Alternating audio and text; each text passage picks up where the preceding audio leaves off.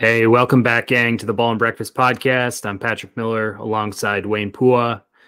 Tonight, we are breaking down the NFL. We're a few weeks away here from the regular season starting. With all that in mind, Wayne and I decided to put together our AFC and NFC predictions for each division. We've also conjured up some playoff predictions and who we think will be in the Super Bowl this year, as well as picking season winners for different awards from MVP to the defensive, award, top offense, rookies, coach. So we'll break all that down tonight on this episode. If you're with us, via YouTube, subscribe to our channel. If you're on Anchor, Spotify, Apple, follow us, comment, review us in any way. On Instagram, we've times our followership by 500% as of last week. So we are totally kicking ass on that front. We're going to continue to add followers as we go. So follow along on YouTube. We're doing stories. We're doing posts. We're splicing up reels here. Wayne's kind of the mastermind behind it all. So we'll continue to move along here with the podcast. But just glad you're joining us now. Without further ado, I'm going to kick it over to Wayne to start us off with the AFC and a division of his choice. Thanks, Pat. Yeah, so I was looking at, I'm going to start with the North, actually. I think my team I'm predicting are the Baltimore Ravens to win the division there. I think, a lot of people, I'm not the only one, but it's like last year was kind of crazy with regards to their injury bug. This year they're going to have a full roster of healthy players. Their offensive line is going to be a lot healthier. They signed some players going into the season to help out with their offensive line with Morgan Moses. So that's going to be a little bit better. Drafting, they had like the best draft, I think, in the, I think we talked about that. So they're, with Linderbaum and then also Hamilton in the secondary. Their secondary is going to be back to kind of that dangerous secondary. I think it is as well. I think they also just signed Kyle Fuller, I believe, too. So it's like their secondary is as good as anything ever, really. And they might even get Ojabo like mid-season too. I think their second round pick, but he was like definitely like people were thought like mock drafts that he was like going to be the first pick overall. So it's like, they definitely are, going to be getting a stud mid-season to go along with their already established defense. So, there's a lot of questions, I think, on the offensive side. They lost Hollywood Brown and all, but, they definitely shored up their tight ends a little bit. And Bateman had a really good second half of the season there. So I think that, overall, they seem to be good doing. I think this year they're going to have a different looking year, but I think they're going to have a step up. And they also, their running back field is back to normal with Dobbins too. So, and Gus Edwards. So, I mean, there's a lot of things I think that are going for the Ravens overall. I'll shut up now. Would love to hear. Did you pick the Ravens, Pat, or was there another team that you had in mind? No, I'm with you. We didn't talk about the team that represented the AFC North last year in the Super Bowl. That's fine. I think that, with what Baltimore has in place, I know they lost Hollywood Brown. We kind of talked about their lack of receiving depth, but it kind of reminds me of just a high powered college team with, QB and a running back who could play the option kind of all day, every day with Lamar Jackson and J.K. Dobbins coming back. Mark Andrews was a stud last year at tight end, probably one of the top two performers of the position. And then, like you said, defensively, their secondary, they brought over Marcus Williams. They've got Marlon Humphrey at one of the corner positions, Marcus Peters at another, Chuck Clark at safety. John Harbaugh, I don't want to ever, count him out. He's a great coach. I just feel like he strikes the right balance of, X's and O's and being kind of a, player coach. He understands, he uses all of his words carefully. I feel like even talking about Lamar's contract situation. So I think that's another motivator for Lamar and the team going forward is that, hey, you never know what could happen if this is the last year. It's the last year, so you got to make the most of it. But, I just think it's a team that's really mature and ready to bounce back here in 2022, 2023. Yeah, sounds good. Yeah, I think Lamar's going to have a bounce back year. He literally played with like backup second, third stringers and people that they just got off, that are like 30 plus years old and really couldn't find a team out there and, mid-season. So, and people forget, yeah, they were like, I think they're like 8-3 and like just really red hot. You know, like no, like when they were at their peak last year, they like I don't know if there was any team that could have beat them. You know, so I think that they'll have a better bounce back year this coming season. So, and with that, I guess I'll move to my next. I'll move to the AFC South here. I picked the Colts actually. So yeah, I picked the Colts. You know, I think last year they just barely missed the playoffs, I believe, but you know, still I think they had like a 9-8 record, I believe. So but you know, they have a really good roster. You know, the Bears took some of their management with them, you know. So yeah, with that though, you know, adding Matt Ryan, I think that definitely elevates them. You're gonna have the reigning is it offensive year with Taylor and everything. So you know, I think they'll be better off coming into next season offensively. And yeah, I think they're probably going to be a better defensive team with you know a little bit more seasoning under them. So overall, I think that there's a lot of questions in that division, I think is the biggest thing. And for me, I was like, yeah, I think the Colts are probably have the most continuity with upgrades in terms of their talent. So yeah, what are your thoughts, Pat? I agree with you again. I like the linebacking core there. I think that they've established a tone on the defensive side that even though they lost Eberflus and a lot of coaches on that side, it's just one of those units that has played together for a while.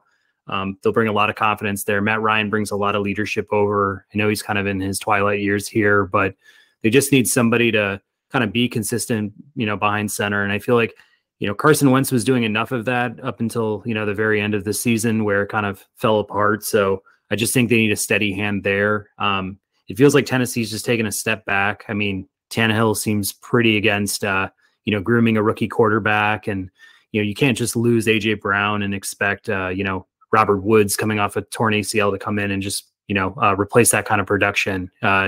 Always seemed like a very top heavy offense as it was. So I just think that'll be a problem for Tennessee where, you know, last year they, you know, found their way to being a 1 seed, which is commendable. And I like Mike Vrabel, but that's all I can really say. And then I don't have much else to say about the other teams in the division like Jacksonville, Houston, and just, I think they're way behind. I think Jacksonville's moving in the right direction. They spent a ton of money, but it's just like, well, you know, this will be Lawrence's year too. Hopefully he shines, but there's not much else there that I like.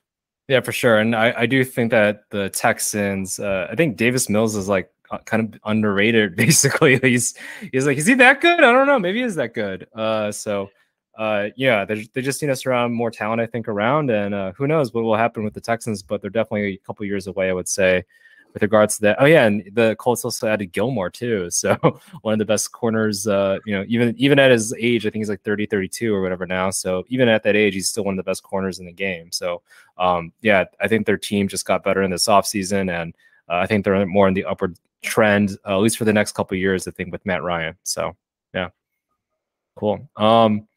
And with regards to the East, AFC East, I had to go with the Bills on this one. Like, I think a lot of people are either predicting them to go all the way or making a deep kind of playoff run here. So, you know, they got better. I think they did add Jamison Crowder, you know, in the kind of slot position. I think one of my favorite rookies that I wish the Bears draft, Khalil Shakur, as well, is on the roster. But, you know, you looked at what they did like last season, and, you know, and in that playoff run, that playoff game, you know, I think was it the Chiefs. That was just back and forth, you know, and I think that they're going to take that experience and build off of it. Not too much players kind of left, or not too many changing parts. I think they got Von Miller too, so it's like they only really got better there. So yeah, so my pick is the Bills. Didn't really see too many of the other teams getting too much better to make any, I think, significant changes there. So yeah, what are your thoughts, Pat? Did you pick them too, or do you have a surprise team? No, I'm with you. I mean, Buffalo was right there last year with the Kansas City Chiefs. I mean, just to go shot for shot with Patrick Mahomes at the end of that game. I mean, that was pretty awesome seeing them go into overtime. You just kind of knew whoever, got the coin toss in their favor, we're probably just going to run it down for a touchdown and end the game. And that's exactly what happened. So Buffalo comes back, like you're saying, with majority of the same, offense, Gabriel Davis, kind of waiting to see if he'll have a breakout year this year at wide receiver. And then, like you said, Von Miller kind of shoring up that pass rush. I mean, I like their secondary as it was. I mean, I just think adding some more pressure up front is going to help them out a lot on the defensive side.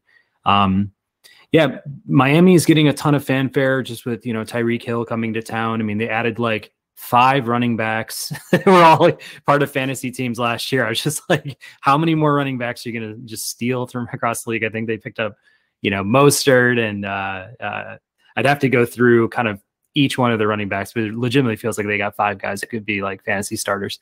But it just feels like a little too flashy for me. I don't know if, Tua is ready to just kind of lead all those personalities and like take this offense to another level. Like, I think he can be competent. I'm just not as sure if they're even, going to be the second best team in that division, because it seems like, even if New England's got a kind of a decrepit roster around Mac Jones and, Bill Belichick and stuff, it's like, I still think the smarts are there to kind of, maneuver their way into the second seed like they're capable of doing. So I think Buffalo's the cream of the division. I'll just, stay with them.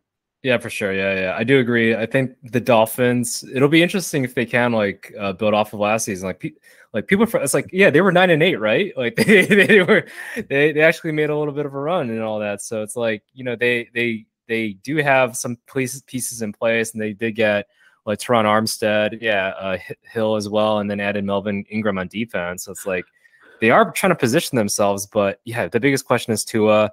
And then, they're gonna have to see the Bills and the Pats. Was it 2 times each, I think, this season, right? So a lot of question marks. So it's hard to go in with a ton of confidence. But we could definitely leave it at that. Bills seem like the overwhelming favorite, I think, to win that division. So moving on to the West, this was definitely a fun one. AFC West, last but not least, but like all the teams got better, I think, this offseason, whether by draft or definitely free agency for a lot of them too. So, but I have the Chargers taking the division here. They just balled out, with Khalil Mack now paired up with Bosa. That having 2 ends of that caliber. I think that just says a lot of what they're trying to do there. Also, J.C. Jackson, Mr. Interception, like that's a deadly combination to have. So opposite Asante Samuels Jr. and Derwin James, who they just I think re-signed, and also Bryce Callahan at the slot as well. So one of the best slot people I know. He played for the Bears and did an excellent job at the slot. So yeah, team is stacked. Offense kind of stayed the same, and that's not a bad thing. I think that adds some continuity, I think, to Justin Herbert and what he's trying to do over there. Has one of the best wide receiver combinations there, and a solid offensive line, and one of the better running backs, dual threat running backs, I think, in the NFL. So yeah, it's hard to kind of go against the Chargers. But again, a lot of the teams around in that division, I think, got a little bit better. You can definitely speak, to the Raiders. I think they definitely got better, and they made a little bit of a playoff run too. So, a lot of, and there's also Russell Wilson. So, we could definitely go down the line there. But Pat, would love to hear, what are your thoughts on my division pick? I picked the exact same winner. I didn't mean to do this to you, but legitimately, I'm sharing pretty much all those points with you. Their offensive line even took a step with Rashawn Slater. They drafted Zion Johnson, Corey Linsley, is there. It's just like they've graded out pretty high, for line. And, I could expect Mike Williams to take a little bit of a step with Herbert. You love Keenan Allen, Austin Eckler, as a fantasy monster. I just kind of feel like this is their year. It's their time. They got a lot tougher bringing in Khalil Mack. I mean, I feel like it was kind of the defensive end that seemed a little bit soft from them, but, I expect them to be fully in it this year, and I have really high expectations for them as a team. But it's not to say that division is going to be a cakewalk. I think they'll be one of the lower seeded division winners, but that's no slight to the team itself. It's just, it's going to be a dogfight. Yeah, no, for sure. I agree. I think, I was definitely, I definitely have a friend that's a Raiders fan, and, they did get better. I think, Josh McDaniels, so I was kind of debating between both those teams. But yeah, it's hard to pick a division winner. It's definitely going to be a dogfight, but yeah, it's hard to go against seeing Khalil Mack and Bosa and JC Jackson, and then also having to stop Justin Herbert and that firepower that they have there. So, but yeah, so I think that's it for me here. Would love to hear, I guess, your NFC picks, Pat. Yeah, sure. So kind of looking at the North, I think this is a slam dunk for me. It's going to be the Green Bay Packers. I think after losing Devontae Adams, everybody wanted to think like, all right, that's it. Like Green Bay's finally going to take a step back. The other teams in the North are going to step up and, be a little bit more competitive, but it's essentially like nothing else happened from the North. It was kind of a quiet offseason, I feel like, for the other three teams. And, I liked what the Packers did with their draft. I mean, they went out and they got, a couple of defensive high impact players in the first round, really kind of shored up some weaknesses in the front seven. For them itself, they're, returning Aaron Jones and Dillon at running back. I feel like those two are going to be relied upon more heavily this year than ever before. And I think that might be a better mix for Aaron Rodgers at this stage of his career, but also just kind of taking a page out of the 49ers book. I mean, I feel like, shore up the D, kind of have, a cast of, relative no-namers at the wide receiver position, just like expect maybe a breakout here or two from one of those guys. But, if anything, keep the ground game going, a lot of screen passing, things like that. But I feel like you can always rely on 12 to get you a big win. And I feel like less of the onus is going to be on him, and it's going to be, kind of squarely on the defense to just, close down games against other North competitors. So I don't have a lot of confidence the other three teams to really even make the playoffs. So it's just kind of how I'm feeling right now. But what do you think? Yeah, it's one of those reluctant things. I feel like that we're like, yeah, let's try to look at this rationally as people with brains and all that, with college educated brains. And it's like, yeah, we can't confidently just say that any of the other teams, the Bears, hey, look, would love to have this, but most likely it's not going to happen. So, yeah, and I mean, definitely the Vikings can, make a little bit of a push there. But, if you were to compare them with the Packers, you got to pick the Packers, I think, with their defense that they have, and obviously Aaron Rodgers and the run game. So, and offensive line hopefully will be healthy for them, for their sake, not for a Bears fan's sake. But yeah, I think they'll be better going into next season. So yeah, that sounds pretty good. NFC South, kind of a similar division to me as the NFC North. I feel like it's going to be very top heavy this year, which is a little bit different than in past years, but Tampa Bay is the cream of the crop in that division. I mean, to just have Tom Brady back is just slam dunk number one. And then, to kind of go out and get Russell Gage and Julio Jones to add to the wide receiving core, getting Fournette back. You got Mike Evans. Godwin will hopefully be back at some point. Sounds like, offensive line is pretty strong still. I know they lost Kappa to the Bengals, but in the same sense, it feels like, the offensive line grades out pretty high.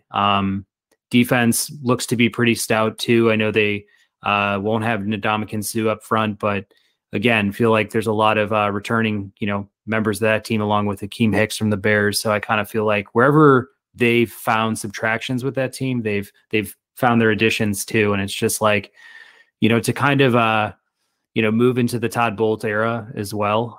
It'll be interesting because I think that he's had his time as a head coach with the Jets and, didn't work out for him, but I always liked him as a coach. He kind of reminds me a little bit of Lovie Smith and, maybe a little bit like Mike Tomlin, also just like a, guy who's really, really strong as a defensive coordinator, but also kind of like, just kind of leads, through his actions. And, I think he commands a lot of respect in that locker room, and it allows Tom Brady to kind of be free on offense. I mean, he doesn't have to, compete with Arians anymore for, control. I feel like that's part of why he left New England. So we'll see where it goes, but I think no matter what, this team's going to be kind of easily skating into the playoffs this year without, many hiccups. Yeah, no, for sure. It's hard to say like any of these teams, again, with confidence, again, using our college educated brains to be like, yeah, this team, is going to make a run against them. Yeah, I would definitely have to go with the Buccaneers. If I were to, it's certainly if I were to bet and everything. The dark horse that I would probably look at is the Panthers. It would be interesting if Baker Mayfield like has like this grudge or this edge that all of a sudden comes out of him, just goes like all Drew Brees going to the Saints way back then type of thing. But if that were to happen, I think that would be incredible. But again, it's definitely going to be roster wise. You're going to have to look at the Buccaneers and be like, yeah, is Tom Brady going to allow them to lose that many games? No, I don't think so. So I'll definitely have to agree with you on the Buccaneers.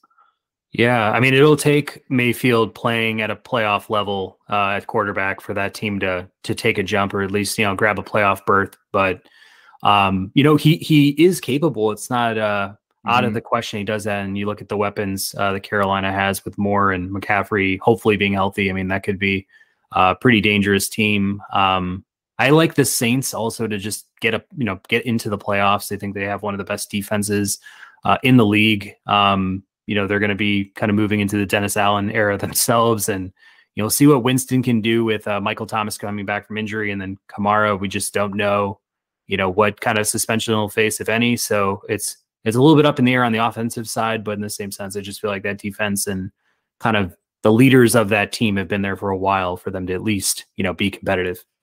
Yeah, no, that's a good pick. Yeah, losing Sean Payton, losing that little bit of continuity, that's the only reason why I guess I was like, yeah, I don't know if they can do anything there with regards to this coming season. But no, it'll be exciting. Seeing see if Winston can take things to the next level for this team. They certainly have a lot of talent. It's just can they add it all up? But yeah, very excited to see. I think what happens in this division. But yeah, got to go with the Bucs here. Sounds good. NFC East. This might come as a surprise. I'm picking the Philadelphia Eagles. I think that they have the deepest roster in that division. Their offensive line grades out #1 for Pro Football Focus. So you pair that with Hurts and then bringing over A.J. Brown from the Titans with Devontae Smith. Still got Miles Sanders, Gainwell. You got Goddard now with no more competition. I just feel like the offense could be somewhat of a juggernaut if Jalen Hurts puts together a Lamar Jackson light type year, or potentially he's looking at like a Kyler Murray type breakout. If he can take that step as a quarterback, it really, a lot of weight is put on Jalen Hurts' shoulder here. I feel like even if he can play like, I don't know, if you're interested in Trey Lance, I am. Those two will have, I think, very similar seasons, and I think they're very, very capable with the strong rosters that they have to kind of take those steps. So I'm going with the Eagles. Wayne, what do you think? Yeah, I would go with the Eagles, but I'm gonna be all counter. I'm gonna go with the Cowboys. I'm gonna go with the Cowboys for no reason really whatsoever. Yeah, you're right that the Eagles do have the better overall roster. But there's always something I feel like with the Cowboys. It always seems like when there's not that expectation to win, they all of a sudden pull something out. So, but I do agree. I think the Eagles have the best roster. I think they've surrounded Jalen Hurts with as many things as they can in order for him to succeed and have a solid defense. So there's really no reason. But yeah, I'm gonna say Prescott all of a sudden says, "Hey, maybe I'll not get hurt and put us some numbers and everything and carry things out even without Amari Cooper." So I think for whatever reason they'll be fine and win the division. But for no reason whatsoever. So yeah, I actually have the Cowboys in third. I think the Washington Commanders are going to get the second place out of that division. I think the Cowboys are going to be bad. I don't think they're going to be terrible, but I'll just say, if I'm saying the Commanders are 8-9, I'm thinking like a 7-10 type finish for the Cowboys. I just think, putting extra weight on Dak, he hasn't really shown that he can do a lot with a great, set of weapons. And I feel like Elliott's only getting older.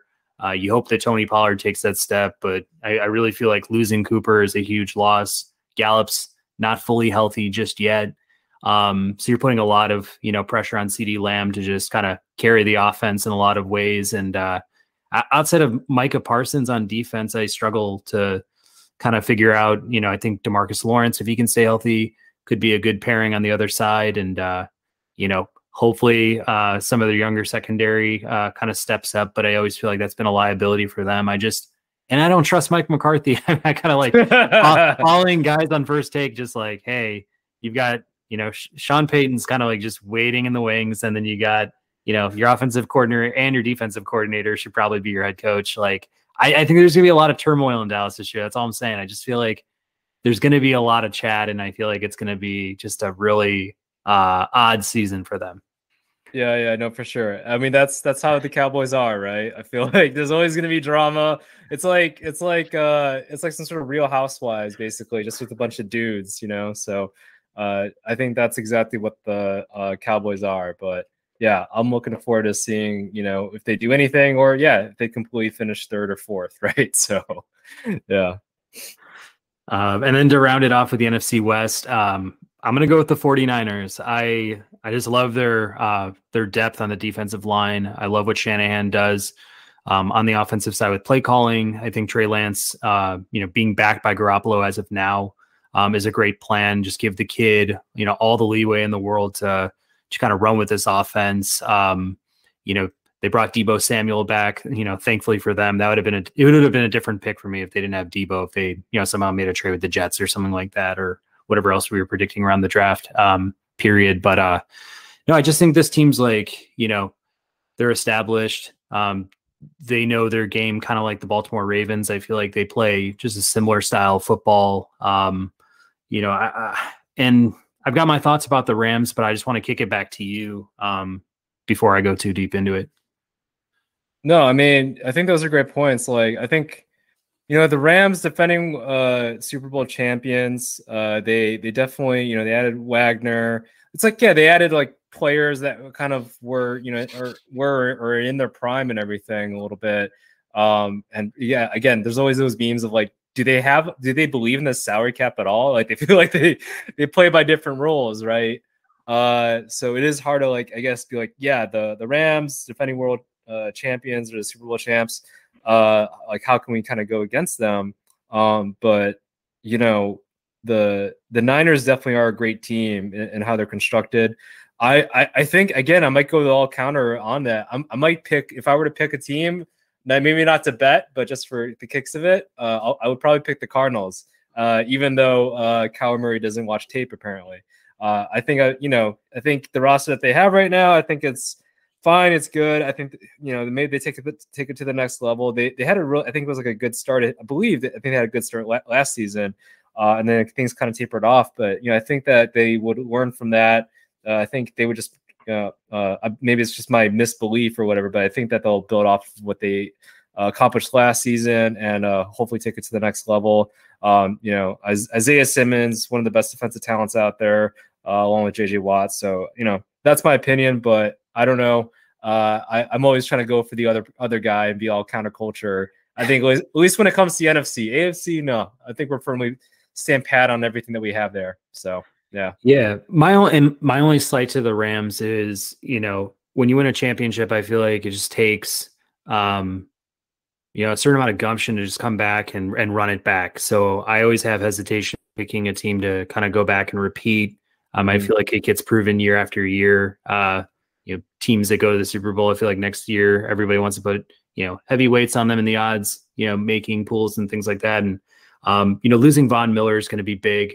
We don't know what's going to happen with Odell Beckham yet. They lost Robert Woods to an ACL injury. Now he's on the Titans, and they brought in Allen Robinson, who I'm just happy for. I mean, too bad he didn't make it with the Bears, past last season. It was an ugly year for him and for everybody in Chicago. But it's just kind of like it's got a little bit of a new mix over there on offense. And then just hearing that Stafford may have some elbow concerns. I mean, any pitcher, you look at pitchers around the MLB and it's like, guys get surgery all the time. I mean, who's not to say, quarterback could have, similar arm concerns depending on his delivery, mechanics, how much wear and tear he's put on his arm over the years. Like if there's any, concerns with Stafford going into this year, I just don't know who they have to go to after him. And that'll really hurt Kupp's numbers. I don't know what Akers and Henderson could possibly do if there's a backup quarterback situation going on, but yeah, I just feel like the Niners are a little bit more protected in that aspect of their game. I mean, they could go to Garoppolo if Lance struggles. So it's kind of a nice insurance policy that they have there. And I think they'll just come out a little bit more motivated, a little bit more fire in their bellies this year. No, for sure. And it's like I think I'm looking at like an SI article. I believe that the last back-to-back Super Bowl winners were Patriots, go figure, 04-05. So it's like, that hasn't, it's hard to believe 04-05. Like, yeah, I think we're in high school, right? But it's like, yeah, it hasn't happened since then, right? So, so it's just getting harder and harder to double up, I guess. So, yeah, there's usually some sort of withdrawal. Are they better? Are they not? It's hard to say. The margin, I think, on that isn't too much. So, I think it just kind of goes to the fact it is hard to compete in the NFL. So you almost want to bet against them in that sense. In this case, especially when they have two teams in their division that could possibly overseat them, with their respectable talents. So, yeah, I think it'll be interesting, I think, to see what happens to them, though. For sure. So I guess with that rounds out all of our kind of division recaps. Do you want to move into some sort of playoff predictions? I mean, do you have maybe conference championships in mind for the AFC, NFC at this point? Yeah, at least for the AFC in terms of, I just picked, I don't want to go too brainiac about figuring out, who's going to, what the record's going to be, who's going to be at the first seed and all that fun stuff. But out of the AFC, I have the Ravens coming out, actually. I think the two best teams, in my opinion, at least right now, are the Ravens. And I was going to say the Chargers, but for some whatever reason, the Chargers are always like, they're good, great, always great on paper, but they can never put it all together and win the championship there. Although this roster is pretty damn stacked. I think it'll be the Ravens and the Bills. I think that those are my two picks. They're probably the most two complete teams, I would say, in the NFL, honestly. So, sure, the Ravens don't have maybe a killer wide receiver yet, but Bateman or Andrews, definitely can be considered a wide receiver there. So, I just think that they're two most talented teams, two really great defenses. I think the Ravens defense will pick it up this season. Despite some troubles in the previous couple of seasons, they have a new defensive coordinator who I think will know how to use them based off the short givings that I think Martinville Dale had last season. We just blitzed all the time because all his players were injured. So, I think with a healthy roster, I think they also have new trainers now and everything. So I think they'll be a lot better going into this season. Lamar Jackson's, he looks really good coming in. I think he gained some weight, got some muscle and everything. So hopefully he doesn't lose too much speed there. But I think they're just primed to make a good run, and they are my pick for the AFC. So yeah, what do you think? I'm with you with the three teams you threw out there.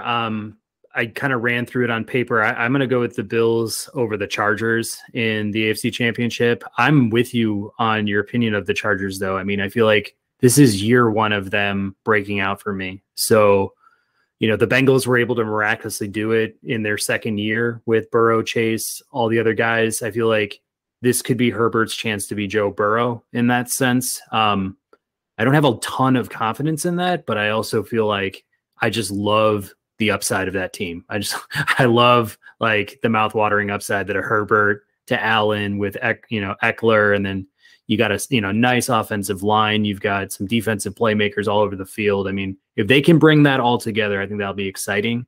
I still don't think it's good enough to beat Buffalo. I think Buffalo, got a taste last year after having a good year the season prior. It's their time. I mean, they're going to have a lot of weight and expectations on their shoulders, especially Josh Allen this year, but I think he'll deliver. I mean, I think he's that good.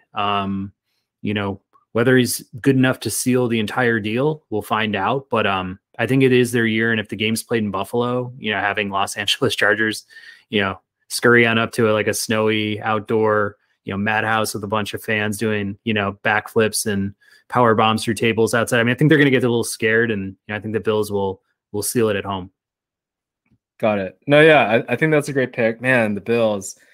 Yeah, I know. I do. I think it'd be great for the game if the Bills take it to the next level and win it again, especially because of that performance last playoffs from Josh Allen. But yeah, I'm still gonna pick my good old Ravens. See Lamar take it to the next level and yeah, have a healthy roster. So, but yeah, who is your pick coming out of the NFC? And if you want to talk the seedings too and everything, go for it, man. This one was tough for me because I really wanted to push the Eagles. Like I tried to like find a way for the Eagles to kind of move forward there. But if they end up the 4 seed the way I have it ranked, then they would take down the top wild card, who would be the Los Angeles Rams. And if I'm picking the Rams to be number 5, that means that Stafford's healthy, means that the majority of their team's there, and I just can't see the defending champs losing to Philly in kind of their breakout year, in the same sense. So I had a really tough time with that one.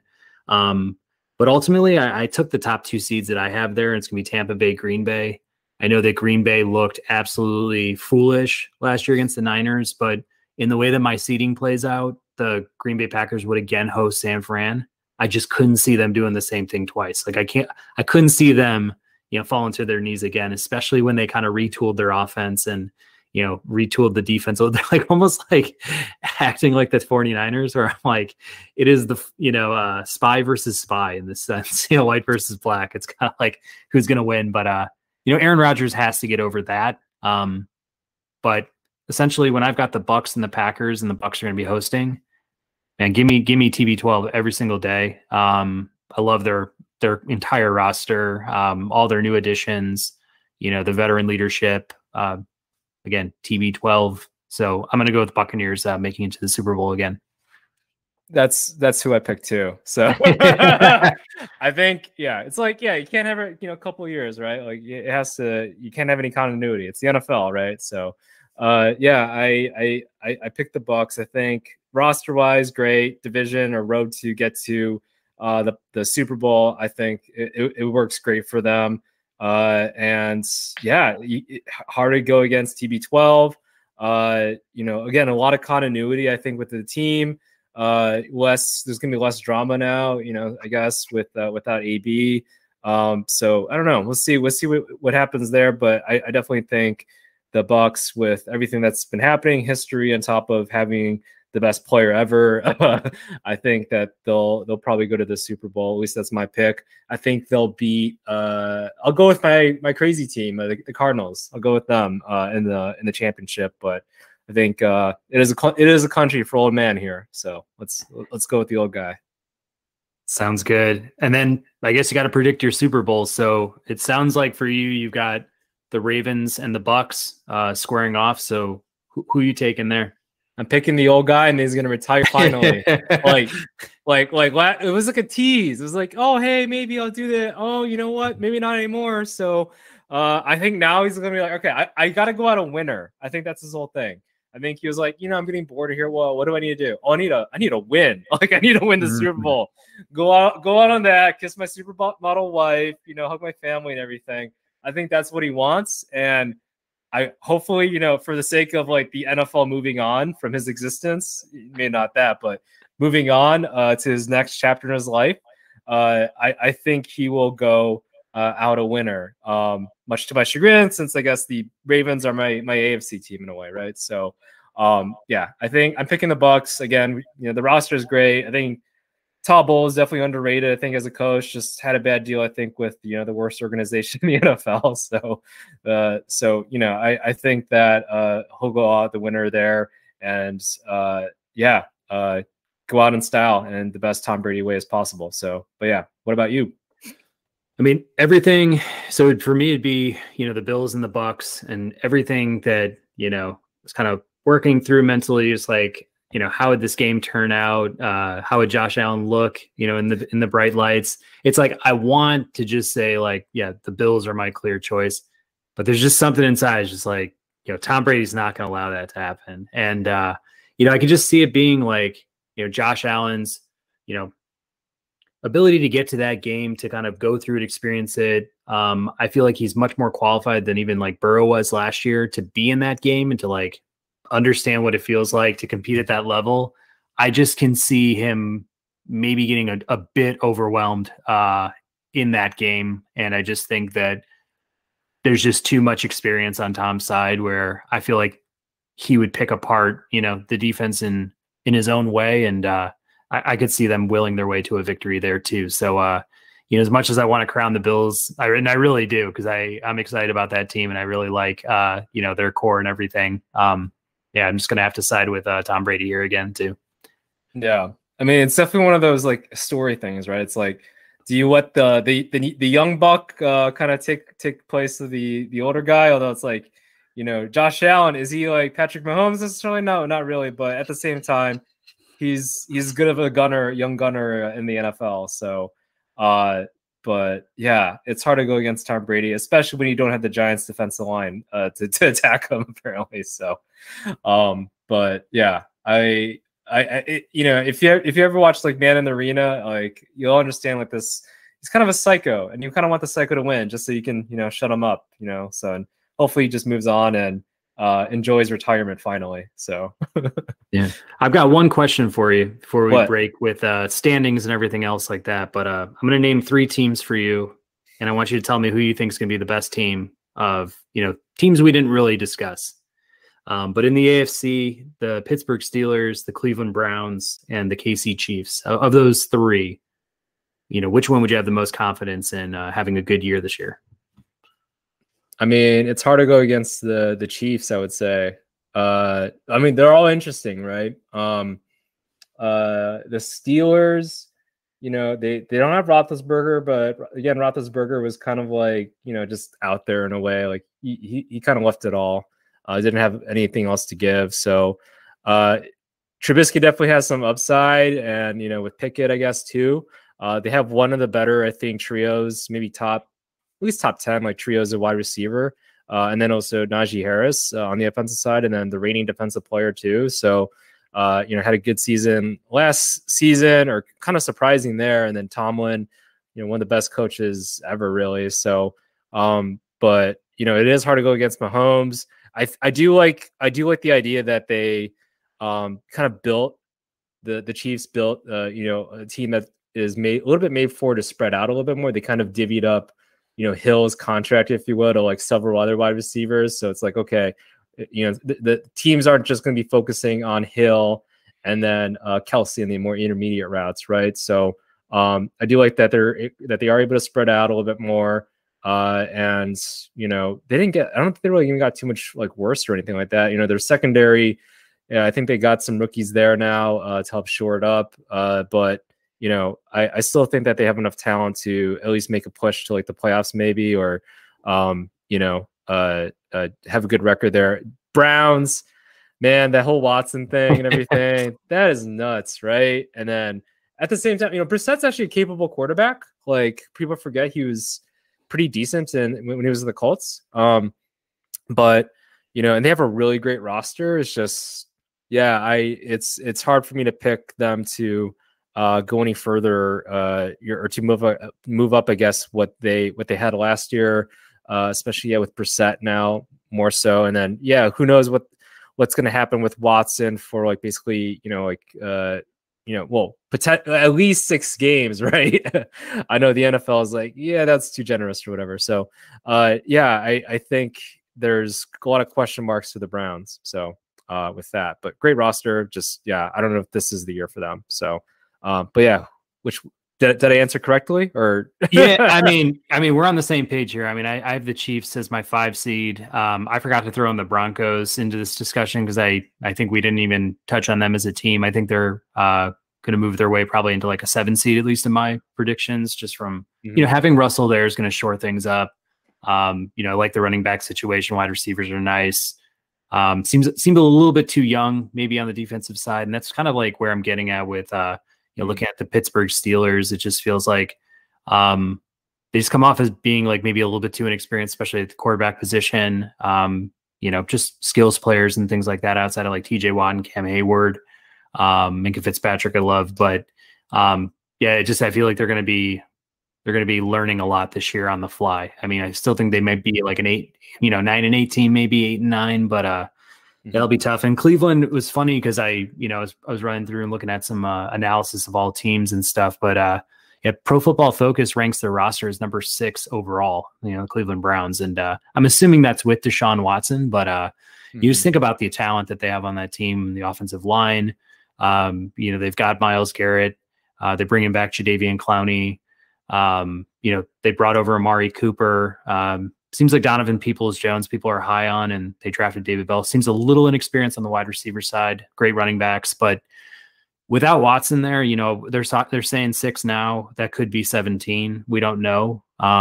It's just too much of a question mark. Even if he's fully healthy, I mean, I just feel like he's going to get 6 no matter what. That already puts them kind of in like a 1-5, 2-4 maybe hole to start off the year. And Deshaun Watson's not known for like winning either. Like I feel like we had this talk a while back, but he was 4-12 in his last full season with the Texans. I mean, I feel like he's a little overrated in my own like book. I'd say I think like the talent hits you in the face, but I don't know if it always translates into winning. But if that roster is as good as it is, I mean, they got a puncher's chance to maybe get a wild card berth and find their way into the tournament. But yeah, just wanted to touch on those teams because I know they're very high profile, especially it's across sports. I feel like that's all ESPN or other analysts will talk about are these like 4 teams, like every other show that I watch or something of the sort. But just want to get your takes because I know we skipped over them. Yeah, no, for sure. And I think with the Browns, like honestly, yeah, if they're healthy, I mean that's the biggest thing, right? If they're healthy, then they could definitely, maybe squeeze out a game or two, away from the Ravens or Bengals. Like they're very capable of doing that with the roster that they have, or really any other teams. Just, yeah, if they're healthy, then they could definitely, win 10 games or something like that and make a playoff push. So, yeah, again, the roster's talent can definitely go a lot, can go far. So, yeah.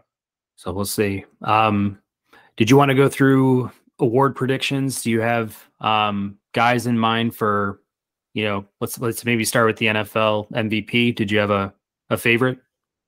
Yeah, MVP wise, I'm gonna go with Justin Herbert, quarterback extraordinaire for the Chargers. I think I mentioned there's a lot of continuity going with that team, and I think that's always a plus to have for an MVP. It's like either they add some big free agents, or essentially big free agents, and then right now, they really they didn't do too much, but at the same time, they had a really talented team, I think, last year, and I think they're going to build off from it this year.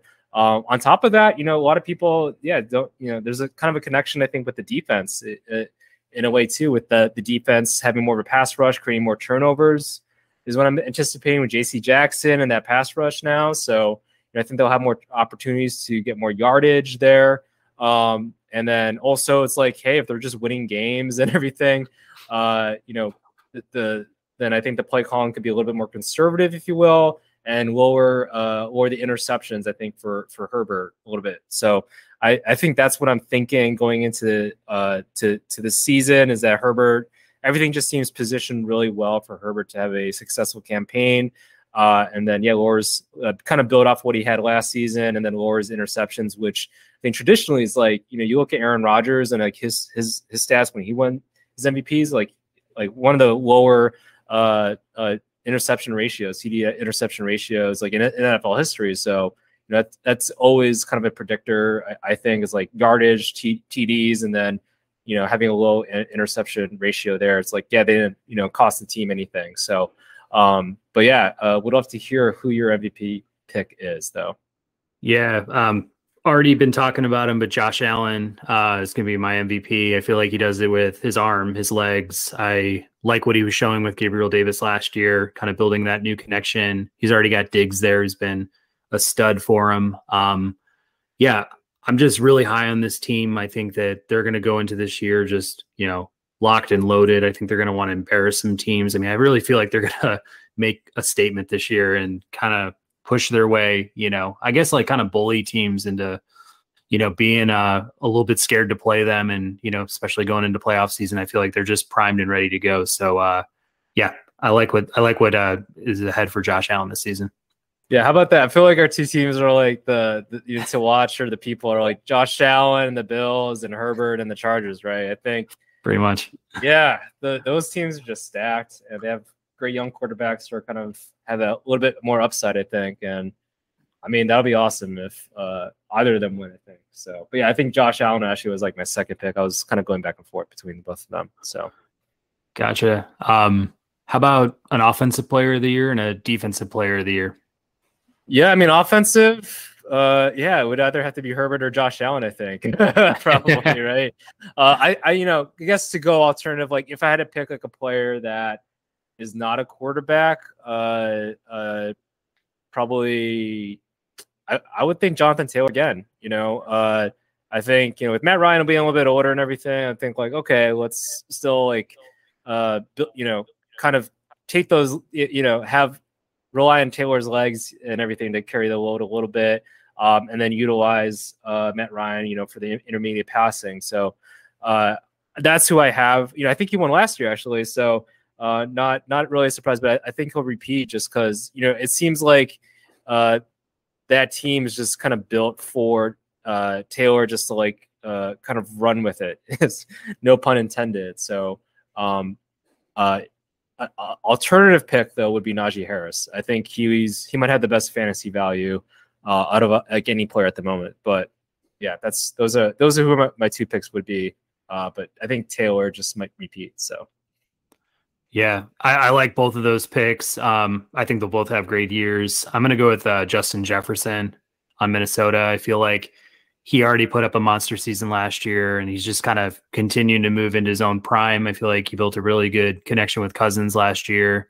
Bringing back Thielen, I think that's a good complementary piece that takes a little bit of the attention off, but won't take a lot of the, receptions or yardage away from him in the same sense. I feel like Thielen's probably in one of his last, solid seasons, I'd say, as like a wide receiver too, at least in that mix. We'll see what Dalvin Cook can do over 17 games. I feel like he gets injured quite a bit. So if he's on the field, I feel like he takes, some of the, attention or even just, possessions away from Justin Jefferson. But in the same sense, I feel like he kind of opens up the offense too. But if he's not there, then I feel like Cousins is scrambling because of a shitty offensive line, and he's just going to be, finding Justin Jefferson in any way possible just to get him, out of an emergency or, a sack situation. And I just think he's going to get a lot of garbage receptions and yardage. And I see a lot of touchdowns for him too, especially in the NFC North, outside of playing the Packers. But so that's my offensive player of the year. Do you have any thoughts there? Or,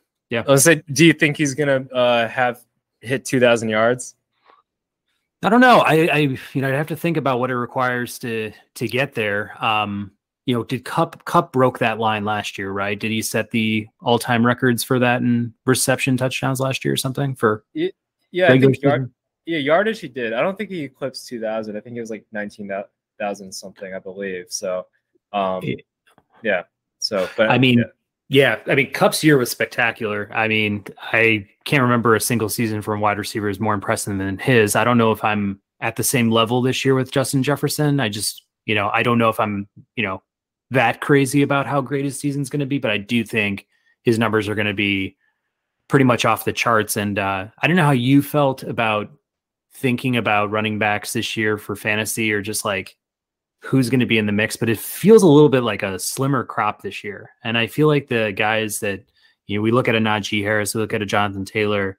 I mean, I think the Colts will be solid. Steelers might be solid, but it's like, I just don't know if those offenses are going to be like blow your brains out explosive. And maybe that doesn't matter, but I'm kind of like, I don't know. I just kind of feel like going with a wide receiver seemed a little bit safer this year, not only for fantasy, but then for like an NFL award, like who would be the best offensive player. It just seems like this might be more of a wide receiver year for me. No, I agree. I think there's been that trend, right, from going from just supremely like running backs to now, maybe a quarterback here and there, or wide receivers, basically, just because of how things have played out. But yeah, no, I think I agree with that. And you can never discount the workload, right? I think that's always been the fun part. So, it'll be interesting what happens, with Chubbs and the Browns, right? I know there's always like, I think Kareem Hunt's still there, right? So it's like, how's that workload going to balance? But it's like, that would be nice though, if, they run definitely a lot more, I think, with Brissett and just not having Deshaun Watson there. So like that could certainly be, a nice, having either one of those again could be nice too. And then Najee Harris, I don't know who's going to get more touches. Like it's either him or Taylor. Like I would probably pick just because of Matt Ryan's there now, with Pittman and White out. I think they're probably going to get a little bit more passes because they have more confidence in a veteran quarterback than say a veteran quarterback that actually has like a track record than Trubisky or Kenny Pickett. So I think they're just going to line up the box a little bit more with Najee Harris. So even though they do have some wide receiver depth, I think those two are number one and number two for me.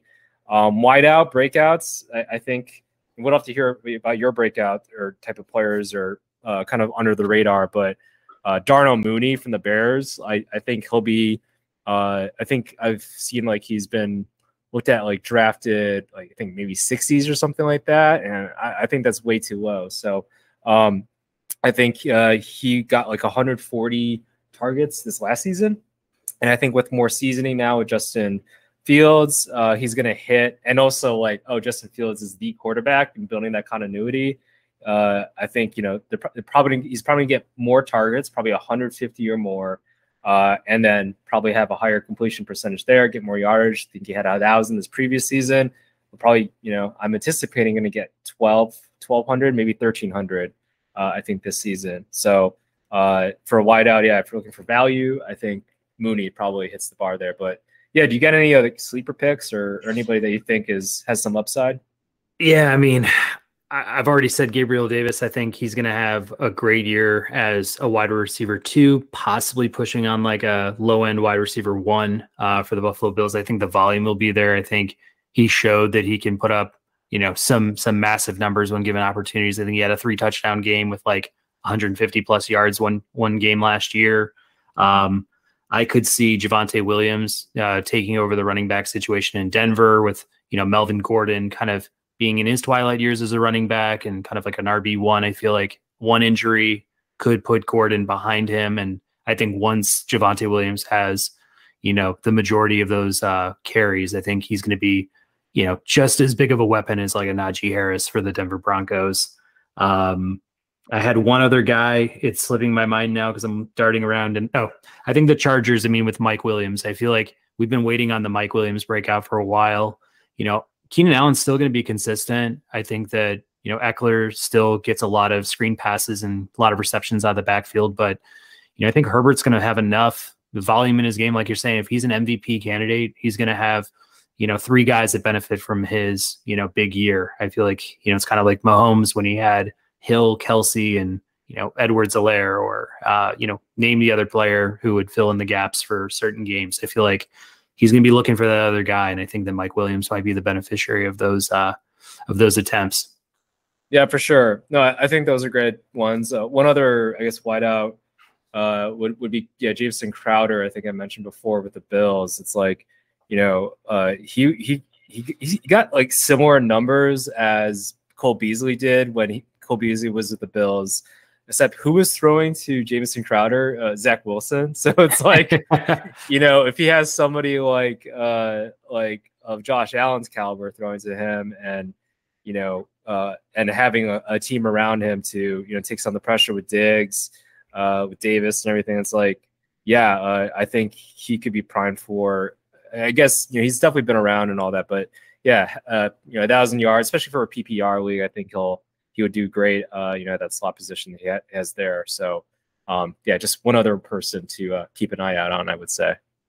For sure. How about on the defensive side of the ball? Do you have a player that's going to step out and be the most outstanding player this year? Yeah. So this coincides. with my surprise pick, the Dallas Cowboys, Micah Parsons. Damn. Yeah. All right. Is that who you got? That's my guy. That's my guy. Yeah. Go ahead. Say your piece, but I probably just we'll just add an exclamation point to whatever you say. How can such a good player play for such a polarizing, drama-filled team, right? So whether it's sacks, getting interceptions, he's a playmaker, and it's hard to have that kind of playmaker not get the credit that they deserve. He was just a rookie last year, right? So it's like, what can he do off this coming season with a little bit more seasoning now and a full season? So, it's usually a second or third season. That's like when players are like, all right, we're going to start, taking things to the next level before teams start to, figure things out and dilute the person a little bit. So I think Micah Parsons, I don't know if there was any, like, I don't know too many, or I don't have the numbers of like repeat ones. Maybe the Aaron Donalds or JJ Watts probably repeated a few times there, but so that's where I'm like, yeah, maybe not TJ Watt in this case, although he's definitely a great player. A lot of people are like, can he get 30 sacks this season? Who knows? Maybe if he does, then he definitely deserves it. But in terms of overall playmaker, it's hard to go against Micah Parsons here. But want to hear your take now. I mean, he just reminds me like a vintage Von Miller. I mean, he's all over the field. He's, like you said, with sacks, tackles, it doesn't matter. I mean, he's getting the majority of, the cleanup duty. I feel like even a Khalil Mack when he was in his prime, I feel like, another guy to compare him to. But ditto on what you said. Nothing else really needs to be added to that. I think he's going to have a standout year. I mean, I still think like an Aaron Donald, is in the, probably the top spot for overall defender. I mean, I think if you had to draft one or the other, I mean, if we weren't looking at like the next 15 years, you'd be hard pressed for one season to not maybe take Donald over Parsons. But I just think the productivity, the output's going to be much higher for Parsons, and he'll get, the majority of the looks there after being like just shy of winning it all last year. Got it. Sounds good. Yeah. Do you got any rookies, any rookie awards you want to give out? You got an offensive one that you maybe want to talk about? Yeah, I'm gonna stay in the NFC North for this one. I'm gonna go with Christian Watson. I feel like I don't know, what his upside is just yet. I haven't seen enough to be like, this is the guy. But I mean, I know what Alan Lazard is. I know what little Sammy Watkins is going to bring to an NFL team. So, where are those passes going to go? I mean, I feel like he's going to get his receptions. He's going to get a significant amount of yardage, if I had to assume. I just feel like, could he be in the 70 to 80 reception category this year with, maybe approaching 1,000 yards, maybe, anywhere from 5 to 10 touchdowns? Like, it's all possible. I kind of just felt like I wanted to pick the easiest path to who I think could win, the Rookie of the Year honors, and kind of looking at, just the quarterbacks that are out there for this year, running backs maybe playing for really poor offenses. I mean, maybe a Breece Hall is somebody who you might get that kind of attention, or a Kenny Walker out in Seattle. But it's like those teams are going to be so garbage. I just don't feel like the productivity or just like the sheer, the output's going to be there if other teams are coming in like, okay, yeah, let's put all the pressure in the world on, Zach Wilson to throw footballs, or Drew Lock to beat us downfield, so they'll stack boxes, and I think those guys will get hurt because of it. So I guess looking out around like the wide receiver pool and things like that, I was like, yeah, Watson's got a really good shot at, getting the majority of looks in Green Bay, and who better to be paired up with than Aaron Rodgers? Yeah, no, I think that's a great pick. I remember when I was, I almost said when I was a Bears fan, when I was looking at Bears potential draft picks in the second round. Certainly had Watson on my list there, just because the sheer physical talent that the person has, like, and he can actually, like, he's great at turning the corner too, on handoffs and everything. So it's not just like about chucking it up there and using his 6'5", 4'3" frame and all that to run and get balls and everything. But he can definitely kill you in different avenues.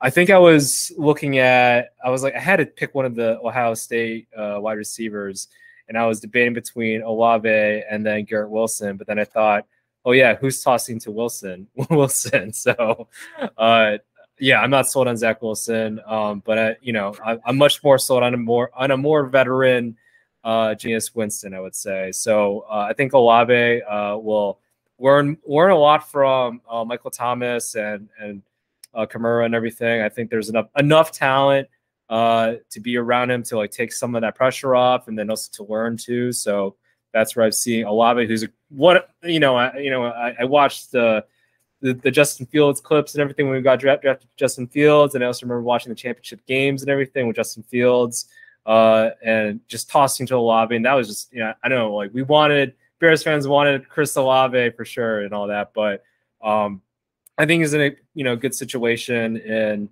with the Saints, again, with a veteran veteran players and organization around him, I think he'll do great there and kind of strive and succeed. Maybe quasi Justin Jefferson a little bit there, with a decent running back and a veteran wideout to kind of help him out with things. So that's kind of what I'm looking at for Olave. I think he's got that talent. So, but yeah, what do you got on defense? On defense, I was kind of going with a similar strategy on offense, is just finding teams that might have some supports in place for the person to kind of thrive and be able to like put up numbers. I feel like just on raw talent alone, I wanted to steer toward Hutchinson, but in the same sense, I'm just not as confident on the Detroit, line to see him, not getting, doubled up or, plays moving away from his direction. I mean, I feel like that's what, offensive might end up doing with a guy like him. So I went with Trayvon Walker. I mean, I feel like I've heard really good things out of Jaguars camp about his explosiveness, his athleticism. And I feel like from the other side, he's going, he's got Josh Allen on the other side, not the quarterback, but the defensive end. So it's like, to have somebody who's pretty highly graded, like a Josh Allen opposite you, it kind of spreads the line, out evenly, and you got to play him maybe one-on-one. With what I've been hearing, if, he can get to the outside, and you got guys like Matt Ryan and, a Ryan Tannehill and, Davis Mills in your division, you get to see, twice a piece. I mean, I feel like those are three in the box, slower quarterbacks that, might allow him to get double-digit sacks in his first year. It's kind of a little bit of a pipe dream there, but in the same sense, I feel like he's got the talent to be a really nice #1 overall pick, and we'll see it, starting up soon. Yeah, no, I think he's a great pick. I know I see some like other like draft sites and everything are kind of predicting him too. Just kind of a weaker division compared to some other defensive talented players that came out of the draft. So I think that's a solid pick. For the sake of trying to find somebody else, I would probably say I think he's got the swag, and good God, I think the Jets are going to have a lot of defensive reps. So I think he'll have a lot of targets and everything coming his way. And again, everything I saw, he was like probably the top corner. I think he got Stingley before him and everything, but Sauce Gardner, very much like if he had like 0 touchdowns in his entire college career allowed. So it's like shutdown corner. I think he's great. He's got the swag, he's got the Deion Sanders persona for him. So his name is Sauce, for crying out loud. So I see him doing wonders. I think he'll be great for the Jets. So and yeah, they're definitely going to have a lot of people going after him. A lot of pass heavy teams too. Since they're going to have Tyreek Hill, you might have to cover Tyreek Hill, and then also Stephon Diggs too. So yeah. Cool. I'm actually I'm looking up right now AP Defensive Rookie of the Year winners of all time, because I wanted to see who was the last cornerback to win it. Because I always think like he could be shut down and have like, let's say 3 to 4 interceptions or something, but still be like the best defensive player there. But it's like, I just don't know if it's like more of the vanity metrics, like they want to see a certain level of tackles or sacks or something just to get eyeballs on it. So I'm looking at this right now, and it really does look like I got one in the last 20 years. No, sorry, 2. I got Marcus Peters for the Chiefs in 2015 and Marshawn Lattimore for the Saints in 2017. And then outside of that, it is literally all defensive ends and defensive ends and linebackers for the most part. But there we go. Yeah, there we go. Yeah, but how many of those teams had Zach Wilson as a quarterback? Yeah, and then just creating turnovers, fumbling the ball or whatever, to give it to the defense, and then the defense is gonna, they're just gonna get attacked a bunch. So that's my business case. Yeah, they're just gonna get a ton of reps. So it's impossible for Gardner to be like not do something. But No, I think he'll definitely be an impactful player for them for sure. I like what we both liked what they did in the draft. Just the talent they brought over in the first round and even later rounds of the draft on both sides of the ball. It just seems like kind of funny how the NFL works. It's kind of like your Oscars metaphor, the analogy, I should say. It's like it's like comedians trying to win awards at the Oscars. It's like really unfair that they evaluate the way they do. It's just kind of how it happens. Yeah, he's just gonna have to get a bunch of interceptions like Marshawn Lattimore and Marcus Peters. But yeah, I think if there's somebody to do it, it'll be Sauce Gardner. So sounds good. Cool. What else do we got on the agenda here now? I think I was just looking for a coach of the year. I mean, do you have somebody that stands out to you as like being able to kind of be in the mix for that award? What's it? Logic, right? Or is it not Logic? Yeah, I think they call him Logic. McDaniels, Miami.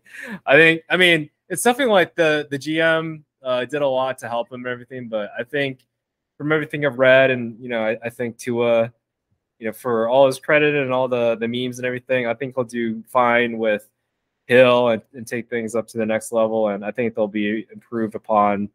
I know there's a lot of question marks, but I think that they'll be better this coming season. So, I'll be taking him, I think. So, sounds good. Yeah, the guy I picked, it's not that I think he's a great football coach because I think he's made some bonehead calls with clock management, but I think Brandon Staley, just having the Chargers come out of that division after all the speculation this year about who in the AFC West is going to be representing that division, I feel like he'll be the beneficiary of kind of some great offensive play and defensive side too, but just getting his name out there. I also was thinking about like Nick Sirianni on the Eagles, bringing them to a division crown, I think would say a lot in his second year. So some interesting guys. Do I think they're the best coaches in the league? No, but that's kind of how that award goes. It's just like whichever team comes out of the division was like the lowest possible rank preseason, that coach is the beneficiary of that team taking the biggest jump.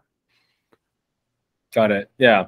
Well, is there a surprise team that you think that will, like, do you have a surprise team that might just like come out of nowhere, you think? If you were to guess, is there any team like that?